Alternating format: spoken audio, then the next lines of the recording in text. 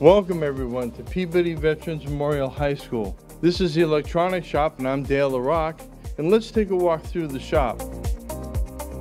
As a career and technical program in electronics, we start off with the fundamentals using equipment similar to this. We go through DC first, then AC, and then digital electronics, which is what makes all of our computers and our phones and things like that work. Now that you've learned the fundamentals of electronics, we get into the more advanced things. How do we move this information around? With fiber optics, glass, light. This is a rack that is set up with the help of RCN and their donation to us to help us to teach our students and give them experience on real world equipment. We, as a high school, are the only high school in America or in the world that has a license to train high school students in the curriculum for fiber optic electronics. If I come into that shop and I get involved in fiber optics, what will I be working on? First of all, we have to combine sometimes two pieces of glass fiber.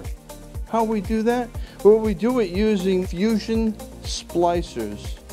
And what they do is they actually draw an arc and melt the glass together to make it a single piece so that light can flow freely through it. The next two pieces of equipment are reflectometers.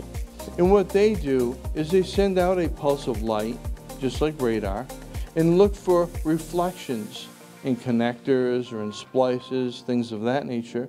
And it tells you over the length of your fiber, whether it be 10 miles, 50 miles, 100 miles, exactly how the signal is going through, how the light is going through that fiber. The next thing we have is a communication device, and you'd ask yourself, well, if it's only light going through there, how could we talk to each other? Well, these devices here are used to take your voice, turn it into light, pass it over the fiber optic line, and then it receives that fiber optic light, turns it back into electricity, and so that we can hear it. And you talk to your partner over these if you're out in the field. The last one is our visual fault locator. As you can see, the light comes out of the fiber at the end, and the fiberglass is 1/10 the diameter of a hair on your head. These are the tools that if you're in the field that you'll be using, and so when you apply for a job, you'll be snapped up pretty quick because you'll have certification from the best organization in doing that. Another aspect is the ability to take the Pilot Institute class online, which will afford them the ability to take the FAA certificate for 107, which is their pilot's license for drones. That will allow them to do commercial work with drones. This is just part of our fleet of drones, from the smallest Tello to the largest Phantom. The bigger ones can be used for surveying as well as cinematography and topography graphics. These are things that our students, when they graduate, could get jobs in operating these professionally. Another aspect of our program that the seniors will be enjoying will be the computer-aided design. The program we're using is SolidWorks, which is used in industry.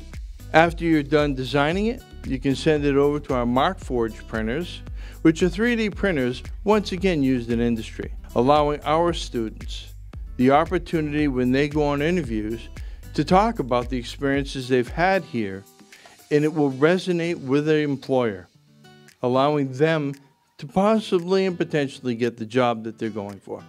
Thank you for joining us on our tour of the electronics department here at Peabody Veterans Memorial High School.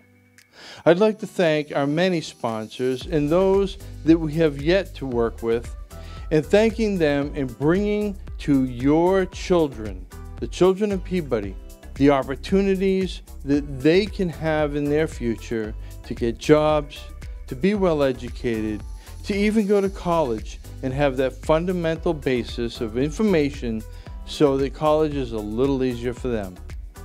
I'm Dale LaRock here at the Peabody Veterans Memorial High School, and I hope to see you soon. Thank you.